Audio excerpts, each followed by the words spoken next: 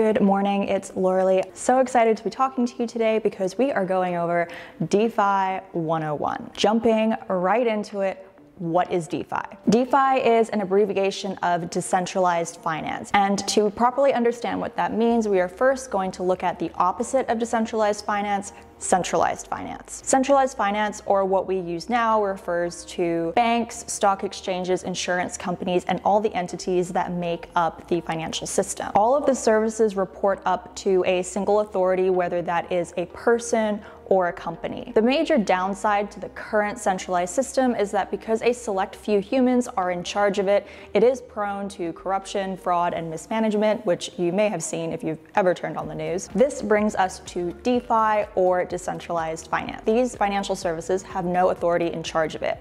This is accomplished using software and blockchain technology. DeFi includes things like crypto exchanges and lending services. For a DeFi system to work, we need infrastructure or a platform and programs or apps to help us do what we want to do on that platform. In DeFi, the infrastructure of choice is currently Ethereum. Ethereum is a platform that allows developers to write decentralized apps. One more vocabulary word to throw in here: decentralized apps are sometimes referred to as dApps because expanded versions of words are for the weak. Using the Ethereum platform, we can write automated code or smart contracts to carry out and manage pretty much any financial service you could possibly want. In contrast to centralized finance, once this smart contract is deployed on the Ethereum blockchain, it is immutable, which means we are unable to change it. So to continue building our DeFi network, we now have the platform and the apps, but we now need a currency.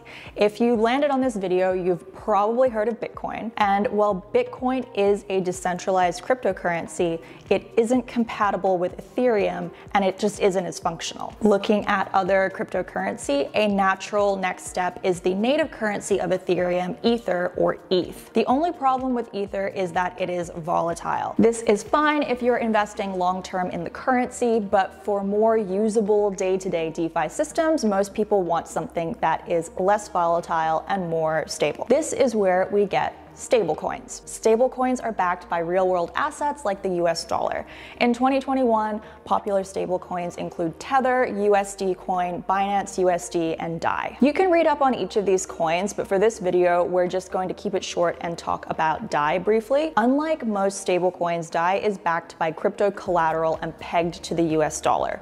Without getting into too much detail about what that means, it's a stablecoin, but its value is not controlled by a centralized authority. So you can buy DAI with Ether or fiat currency such as the US dollar through places like Coinbase or Kraken and use it to purchase NFTs, use it in gaming, and of course use it in DeFi applications. Quick side note about DAI, since I know a lot of you like to use crypto as an investment tool as well. DAI has a unique interest generating program called the DAI savings rate, or DSR.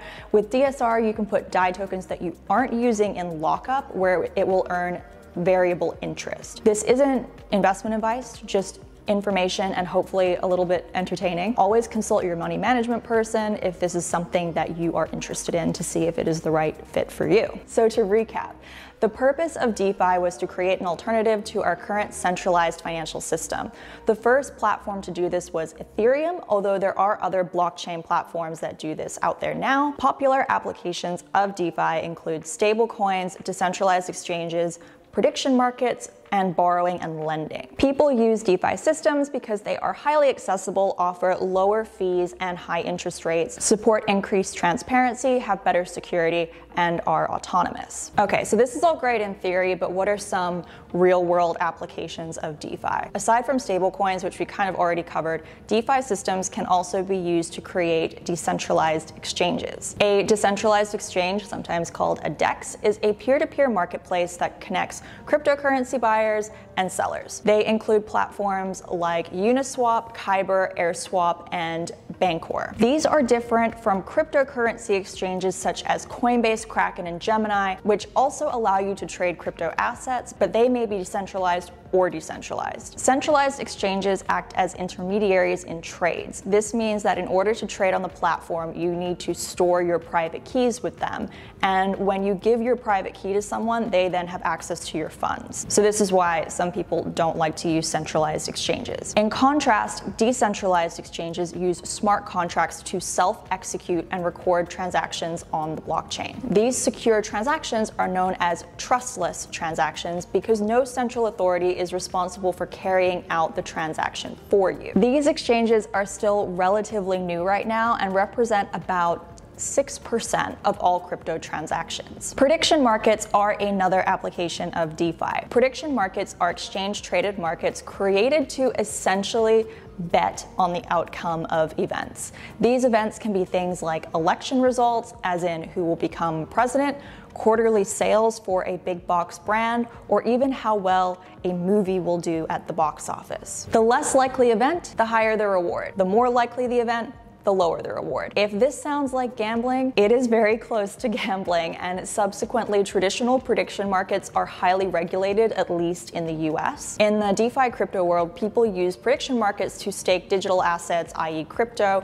on the outcome of real world events. For example, you can bet crypto on who will win the next Bachelor in Paradise. What a world we live in. And because we are using the blockchain here, these bets are placed on a smart contract and automatically executed, so there's no way to fudge the results. DeFi prediction markets include platforms like Augur, PlotX, Polymarket, and Gnosis. If you are interested in learning more, definitely check those out. A final application of DeFi that we will cover today is crypto lending and borrowing. Banks have pretty much always offered loans, lines of credit, mortgages, and so on.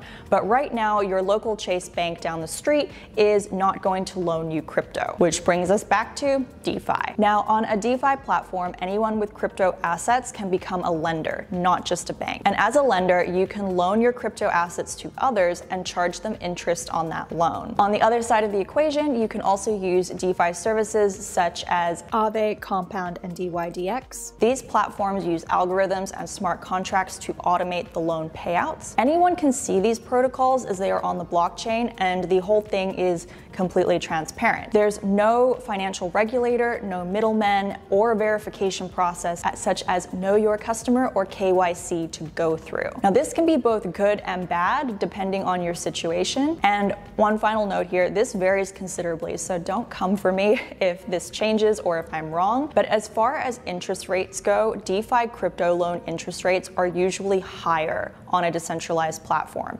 If you go through a centralized crypto loan platform such as BlockFi, Binance, or Nexo, you may find a better rate. But you will have to go through more procedures and checks to get the loan in the first place. Okay, that was the greatest hits of DeFi 101. I hope this helped you understand the market that just 1% better. Be sure to subscribe if you want more crypto, metaverse, and biz tech goodness. We will be back next week talking about the best crypto wallets for 2022. Keep living your legacy, guys, and we'll see you next time. Okay, bye.